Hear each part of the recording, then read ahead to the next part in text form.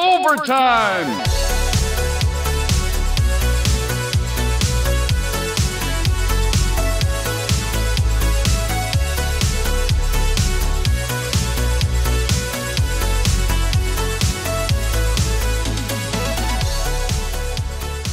Donkey Kong is an absolute classic. It's among my own all-time favorite arcade games, and this original coin-operated cabinet is one of the highlights of my collection. I actually did a complete restoration of this machine several years ago, quite some time before I started this little YouTube channel.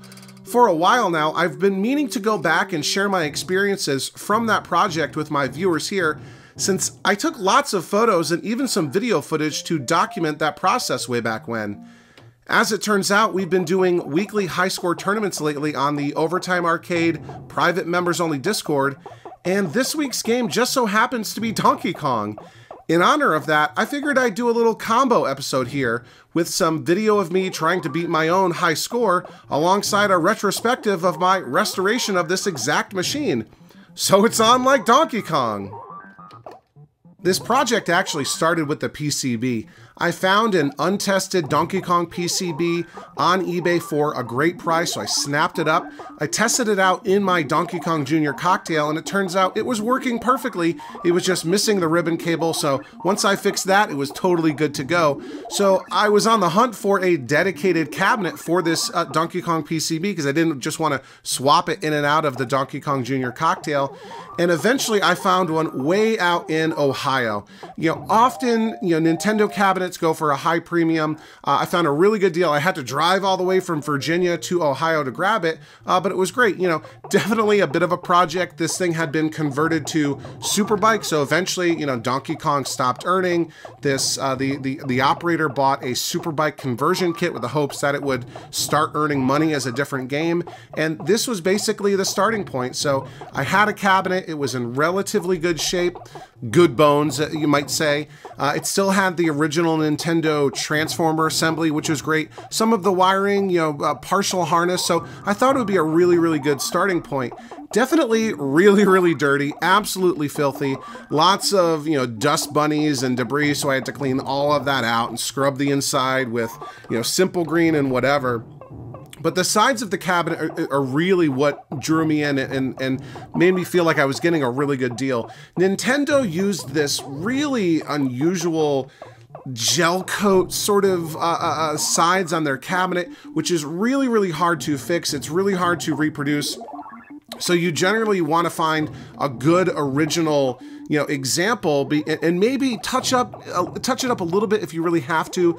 But if the sides of a Nintendo cabinet are really damaged, you're kind of out of luck, and you basically have to re-laminate it or something, and that's a huge ordeal. I didn't want to do that, especially early on in the hobby. So I felt very good about having a cabinet like this that was at least 95, 97% good to go. The biggest issue cosmetically was on the front of the cabinet, to the right of the coin door. The kick plate had been damaged and repaired with just a black piece of metal. I eventually just kind of cleaned that up and left it there. I figured it would be a lot less obtrusive than trying to fix it and blend in the paint and everything. So, certainly imperfect, and it was never going to be a museum piece, but I was happy with that. Looking at the serial tag in the back of the cabinet confirmed that this was originally a Donkey Kong that had been converted later on. Serial number 163365, so really excited about that. And yeah, just a really great starting point. I was able also to get a control panel from the same seller. He had a spare one, and the bezel was actually already on this cabinet, just swapped around so you couldn't see the artwork. So turning that around, it had the original marquee light fixture. So like I said, a really, really good starting point for this project. The seller also gave me a 20EZ monitor, a Sanyo 20EZ Nintendo monitor, which is the correct original monitor for this cabinet. This thing really also is kind of filthy, though. This monitor, the chassis, just, years of dust and grime and nicotine and whatever. So this was the first ever time that I attempted to wash an arcade monitor. I had seen, Chance and Josh from the Canadian Arcade do it before, so I felt confident in taking it out and hosing it down and cleaning it off and everything. And And look at how beautiful this was once we got it all cleaned up. The yoke was shiny, everything was just gleaming, made it a lot more pleasant to eventually work on this monitor, and just, you know, what a difference a little bit of cleaning makes. So really, really happy about that. And again, that gave me more confidence to continue, you know, washing monitors in the future. When I initially went to test out the monitor, just hook it up to power from the transformer assembly in the cabinet, I was getting some raster, you know, some signs of life. Obviously this monitor wasn't perfect, but at least it would turn on and power up. I then decided, hey, let's hook up my PCB that I know is working to this wiring harness that was left over. I guess maybe the Superbike conversion kit used the original Nintendo wiring harness, and look at that, right? We've got Donkey Kong playing on the monitor in the cabinet already, so we're making great progress here. You know, I felt feeling really good, right? We take a closer look, trying to make some adjustments, and with Donkey Kong and some other Nintendo games, you don't just make adjustments on the control pots, the adjustment pots on the monitor. There's actually some pots on the PCB as well, so a little bit strange. So I was able to get a relatively good picture here, but obviously the biggest issue was some vertical collapse, partial vertical collapse. You know, you sort of see the left-hand side of the image here, kind of where Donkey Kong should be reaching for barrels. You can't even see the barrels because the image is partially collapsed. We call that vertical collapse because this is a vertical orientation monitor. So the monitor has been rotated 90 degrees. So even though it looks like it's squeezed horizontally, really the way the monitor works, that's the top. The whole monitor is turned sideways. So we've got partial vertical collapse as an issue that I had to deal with. So, you know, really it was really very simple. All I did was install a cap kit and dialed in the B+ spot on to 108 volts. And, you know, the image is a little bit washed out here, but it came back to life, looking great geometry and color. And this is actually one of the nicer monitors that I have in my collection, even to this day. So really, really happy how I was able to just do a little bit of refurb on that monitor and get it sort of good to go. So, you know, at that point, we've got a cabinet in decent condition. Obviously, you know, lots of cosmetic work to do, and we've got a working PCB and a working monitor. So the next thing I turned my attention to was the controls. Obviously, you can't play Donkey Kong without good controls. You know, there's some controversy about that these days. But, you know, I actually had two sets of controls from the two different control panels, from the converted Superbike control panel and the other Donkey Kong control panel I was able to get from the same seller. And, you know, first, these joysticks, especially one of them, were really, really rusted.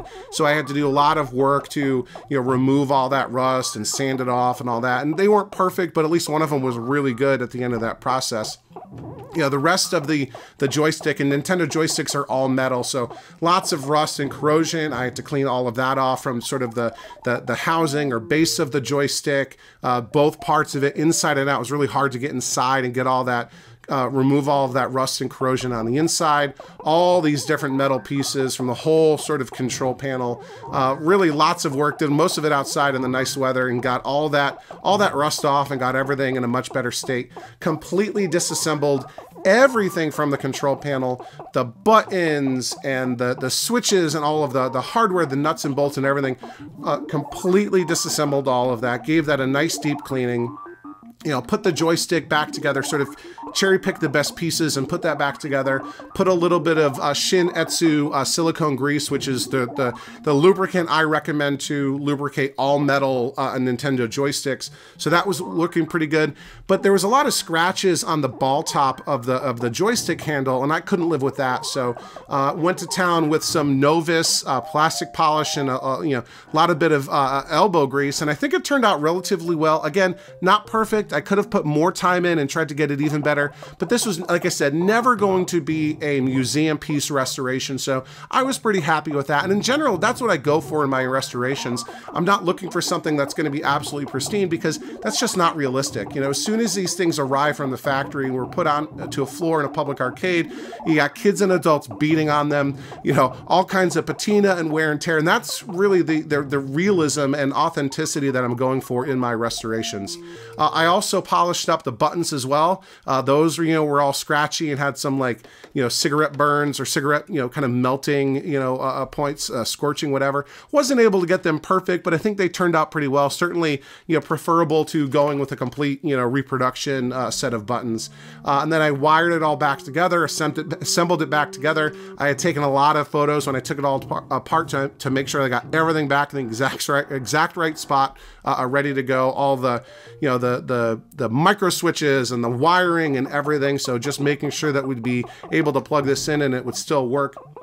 There are also some metal parts of the cabinet that I had to work with. So there's this channel that sort of attaches to the bottom of the bezel that kind of helps you lift it up and out and kind of seats it in place.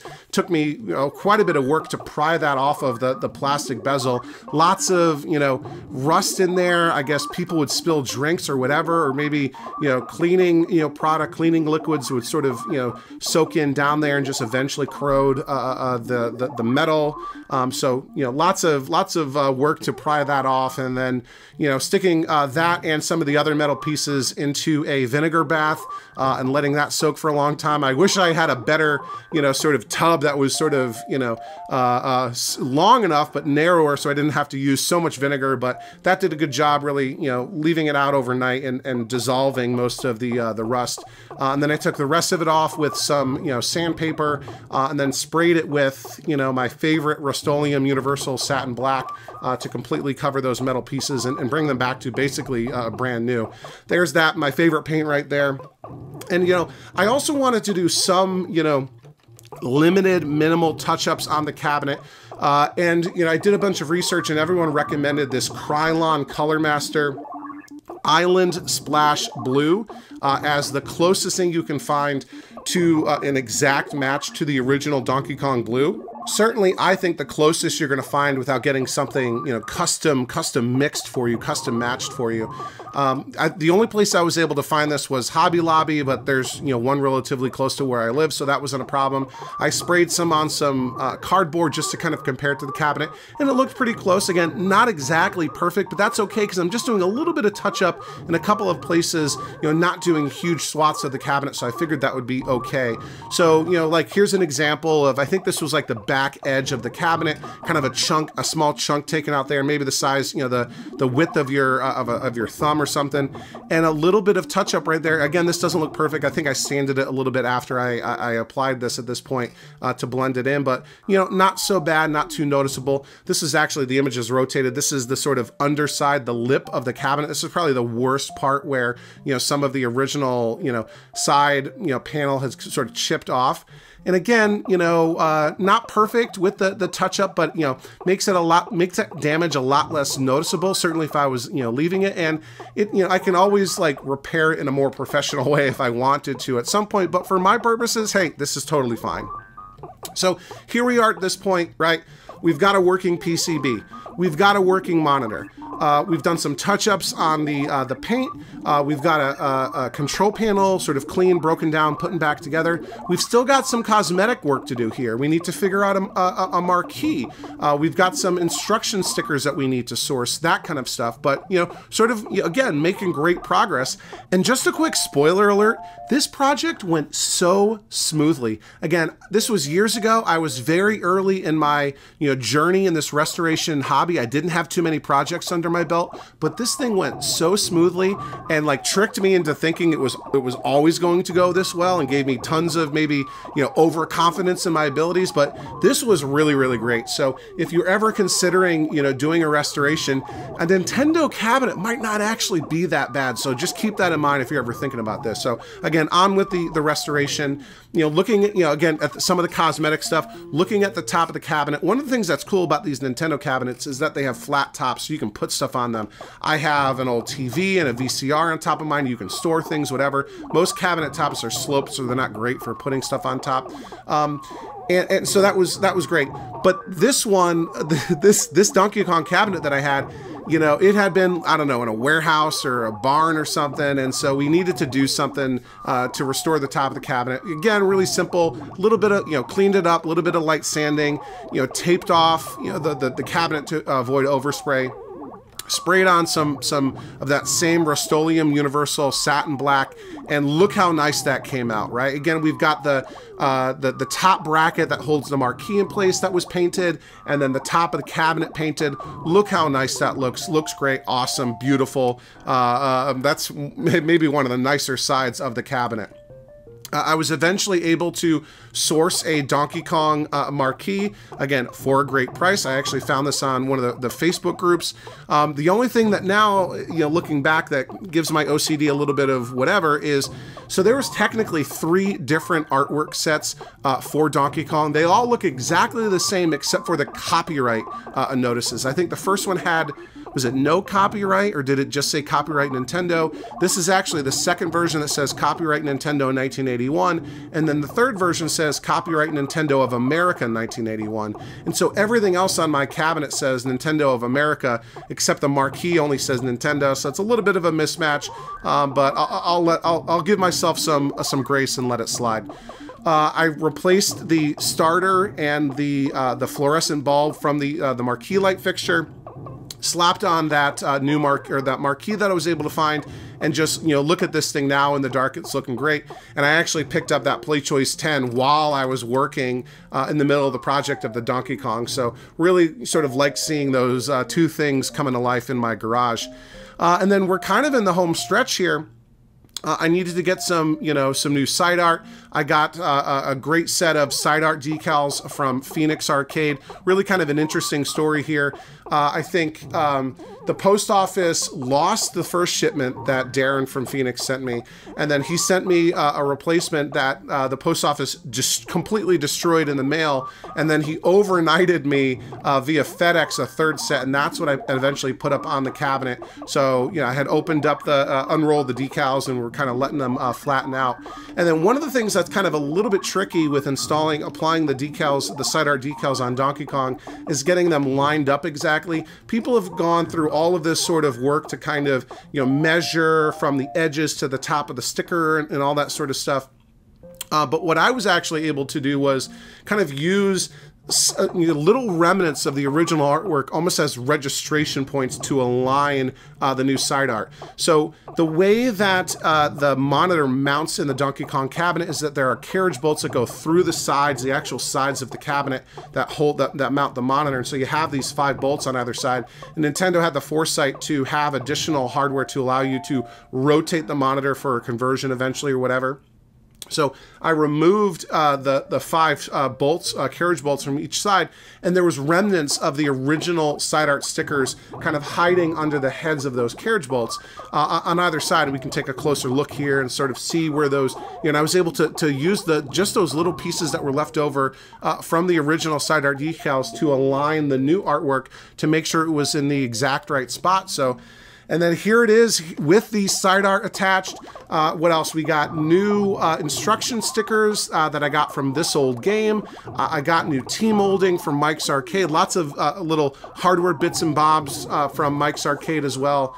And just, when I finished this project, I was personally in such awe of I couldn't believe that I was able to do something like this, right? To bring something, back to life that I had gotten as a completely non-working game, had been converted. It wasn't even Donkey Kong anymore, kind of trashed. And then, through all of that sort of hard work and a lot of Googling and watching videos and reading about other people's experiences, I was able to bring this thing back to life. And I think I did a relatively good job. Obviously, it's not perfect. And the biggest thing is we've got that black sort of piece of metal down by the coin door. But if I didn't point it out and you weren't looking for it, would you even really notice, right? A casual person's probably not going to see it. But yeah, that beautiful new T-molding and side art. So really, really happy with how this came out. And again, I love playing Donkey Kong. I was so happy for Donkey Kong to be chosen for this week's weekly tournament for the channel members. And yeah, that's been a lot of fun. So if you're not familiar, I've talked about this before, but if you're ever looking for a way to support the channel, I always appreciate you, watching, subscribing, liking, commenting, sharing. All that stuff really helps with the algorithm, helps, YouTube recommend my videos to other people like you. And things have been going awesome lately, getting a ton of subscribers and lots of views, and things have just been going great.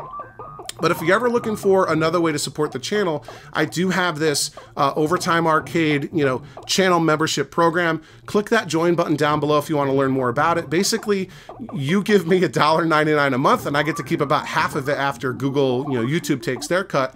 And in exchange, not only are you supporting the channel, you get access to some awesome exclusive channel members only perks, like the aforementioned private members only Discord, which is super active, a ton of fun. We're constantly chatting about what we're working on and what we're picking up and playing and whatever. I'm sharing a lot of behind the scenes sort of sneak peeks of what's going on.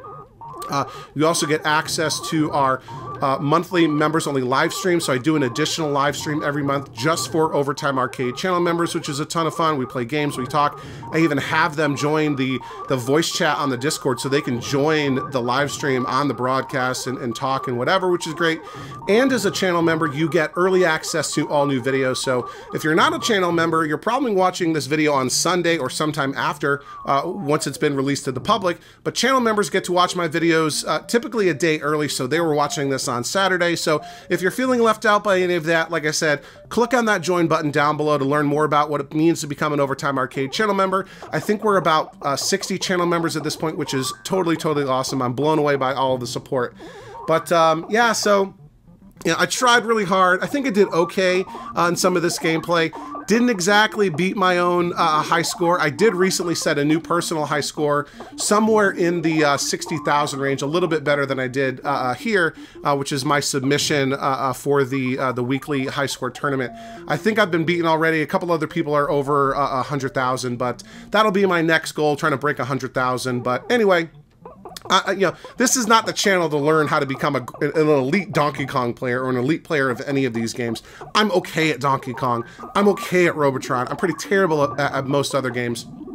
But anyway, I think we'll wrap it up here. I hope you liked this video, a bit of an experimental format. Maybe I'll do something like this again in the future with like Robotron and Tempest and some other projects, some other restorations that predated the launch of this channel. So let me know down below in a comment if you'd like that, if you like this format, if you'd like to see something like that in the future. I can definitely do that. I can definitely do that kind of thing.